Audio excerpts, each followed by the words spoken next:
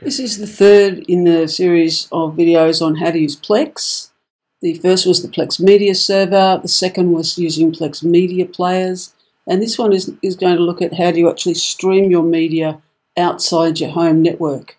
And in achieving that, there are a couple of steps that you need to go through. So first thing is you need to sign in to my Plex. So if you're on the computer where you have your server, so I'm using a Mac to complete all these steps, and I'm just sharing the screen at the moment to the computer that has the server, and you'll find on a Mac the server's available up here in the taskbar. And when you open up the Media Manager, it will give you a Plex web page where you can change all your settings. So I can go home and see all my media, and add to my queue and update everything and add new channels and do everything I need to from the server. Now in the settings, my Plex, that's where you sign in to my Plex, and I've already signed into my Plex, and I've actually also completed the step that is needed to stream your media, which is publish your server to my Plex, so that anything trying to get to your media from outside, so you may be at the local shops on a iPad and you want to kill a bit of time and watch a TV show, then you have to get through your firewall, through your router, into your computer that's hidden inside your network, and one of the steps is publishing your server. So first thing you've got to do is sign into my Plex, and you do that through the settings of the server in the Media Manager. Again, on the server, in the Preferences and into the My Plex tab is where you will publish your server to My Plex. Now, I've already done this, and publishing the server makes it appear to devices outside your network. It will also map it to a port, and initially it mapped my server to a different port than this one, but this is the port you need to open in your router. We'll do that shortly, and this is the port that it's mapped to. This, which I'm hiding at the moment, is the public IP address that my ISP has assigned me. So all of my devices inside my network are running on the wireless. So they're running with the 192.168.1.0 network, the private network.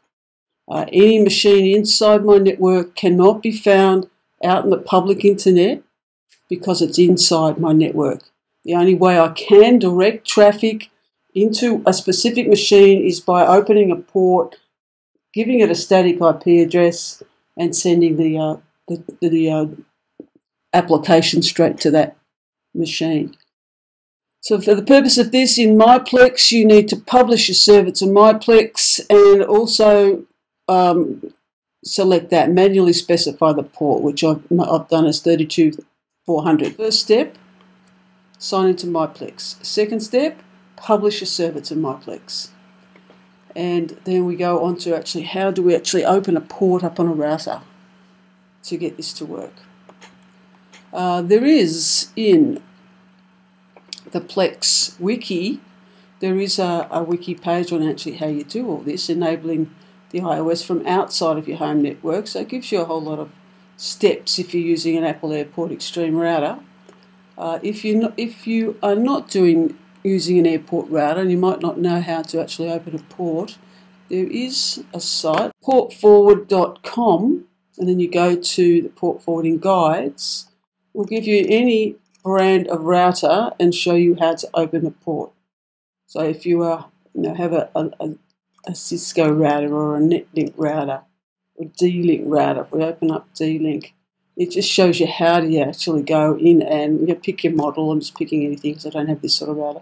Pick that one. Pick your model.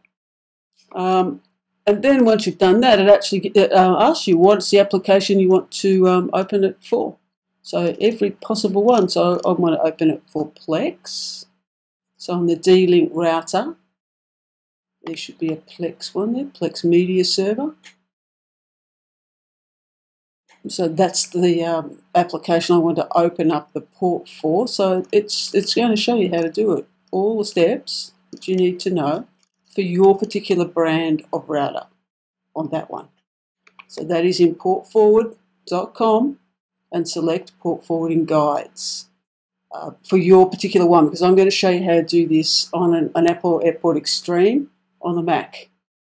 And so first of all, I need to ensure that the computer that has the server on it has a static IP address, so that every time if I happen to shut this computer down and turn it on again, that my router is not going to assign it a new IP address. So I want it to keep the same IP address.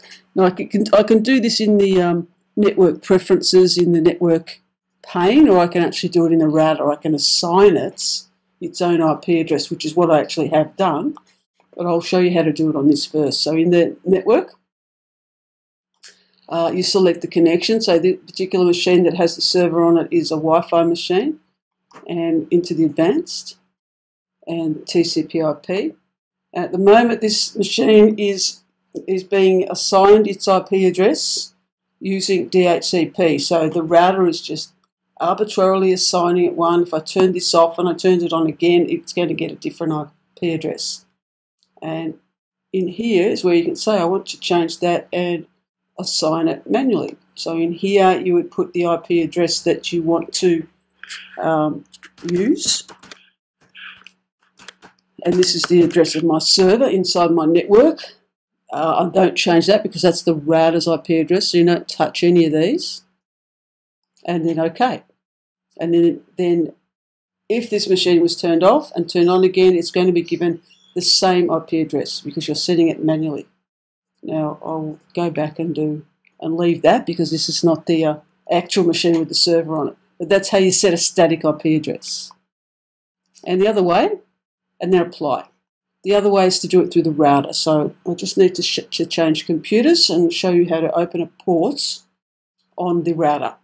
So pause there. So this is my other machine, and I need to be on here because I need to get the airport utility to actually open the port and assign the IP address as a manual.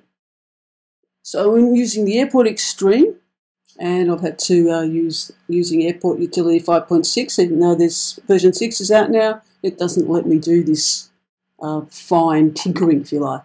So I'm going into the internet connection or section and into the TCP/IP, and I'm going to change or allocate the machine with the server allocated its own IP address. So this is just the public IP address, which I've blocked out now. That's the IP address I've been assigned by the ISP with the DNS settings from the IP ISP as well. What we want to do is, first of all, reserve. So in the Apple Airport Extreme, the way to do it is to add a device and reserve an IP address for it, so that, and this is the machine here, the iMac Old is the computer that has the server on it, the Plex media server. It has that IP address, and I want that machine to always have that IP address. So I need to get the MAC address of the computer to do this on the Apple, so I can edit it. And I'm reserving the address by MAC address, and that's the MAC address of that machine. That's its IP4 address, so that every time, and then I would update the router, which I just won't do at the moment. Every time that machine is rebooted, it's always going to have that IP address. And I've done the same for several other of the devices inside my network, the NAS box, the laser printer, the other router that extends the network, the TV. There's a couple of TVs that use the internet, and the Mac Mini. They've all got their own IP addresses. Everything else I just let the router allocate it through DHCP. So I've done that. That's my allocating a static IP address. So you can either do it on the Mac through the network pane, where you actually find your connection, go to advanced, into the TCP/IP and change it here, change it manually. I found that there was a few problems with that, but it actually works this way. Now, the more important thing is that once you've done that, you actually have to open up a port. So in the Apple router, you have to ensure that that's selected, and then you want to configure a port mapping. And in doing this, you need to add a new one by hitting the plus, and I've added it, so let's just edit it. And what you've got to do is open up port 32400, and you have to open it up both public and private in the different protocols, TCP and UDP. And then put in the static IP address of the device, so it's sort of all that there is to it. You don't actually have to change anything here because we're not setting up a NAT for email or to allow me to print from outside my home network. I just want to open up the port for Plex and continue, done, and then update the router. And that's sort of all there is to it in port forwarding. Each router has its own process for doing that, so you need to go to that portforward.com and look for your router, your model, and then it will show you the steps to do it for your particular router. But you have to open up the port. The last part is to actually check whether you can connect outside of your network remotely. So in one of the players, and this one is on the iPad, the Plex app in the iPad, you can see all of the media. So it's got your library, your channels, your queue, recently added. And what you need to check is in the servers that the actual default server is the one that will allow you to connect remotely. So iMac Gold is the Plex server. If you hit the blue arrow, it will show you all the different connections that it has for that server. The public IP address is the remote connection, and that was provided by publishing the server within the server preferences to my Plex. And once you do that, it assigns it a port, and it will work with any player. The player will just obtain that information from my Plex and add it automatically into your server preferences. The other two, the top two, are the actual local network connections. So one of them is being used at the moment because I'm inside the house. I'm not doing this remotely. But again, that was discovered through MyPlex. If it didn't work and you couldn't see anything, then you would have to manually go and add a new connection yourself, putting in your public IP address where the host is and the port 32400, provided you had again opened up that port in your router. The easiest way, it seems to me, is to do this process through MyPlex. And we'll just have a look at that one last time to remind you.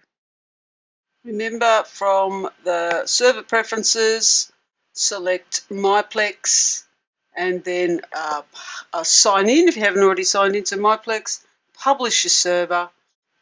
It'll map it to a port. If it doesn't work, you can manually specify the port. I've just done both to make sure it does. That's all there is to it.